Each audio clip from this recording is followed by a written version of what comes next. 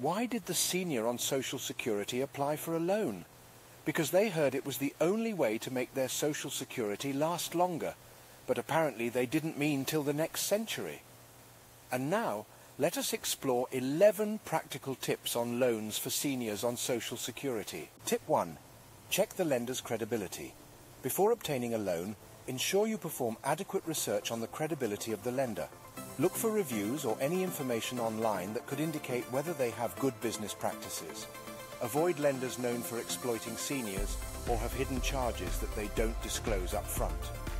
Tip 2. Understand the interest rates. Lenders often describe loans in terms of the annual percentage rate, APR. It includes both the interest rate and fees, which can be an accurate measure for comparison. Make sure to understand how much the loan will cost you in the long run and if it is sustainable based on your Social Security income. Tip 3. Evaluate the repayment plan. Different loans have different repayment periods and terms.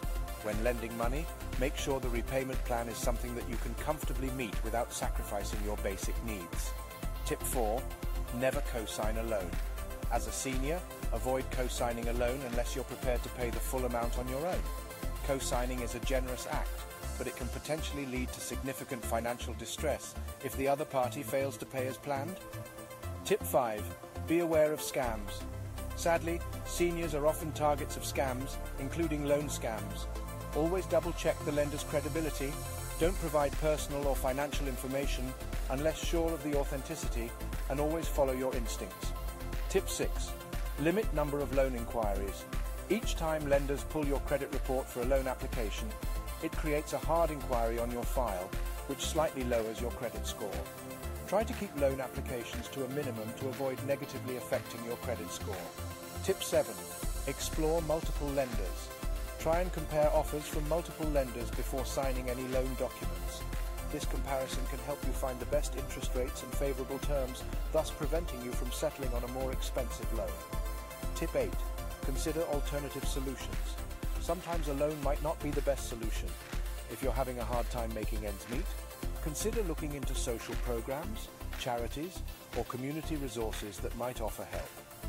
Tip 9. Determine if the loan affects your benefits. Some loans may impact your Social Security benefits. Before committing to any loan, ensure it does not negatively affect your monthly income or benefits received. Tip 10. Leverage reverse mortgages. If you're a homeowner, a reverse mortgage might be an option.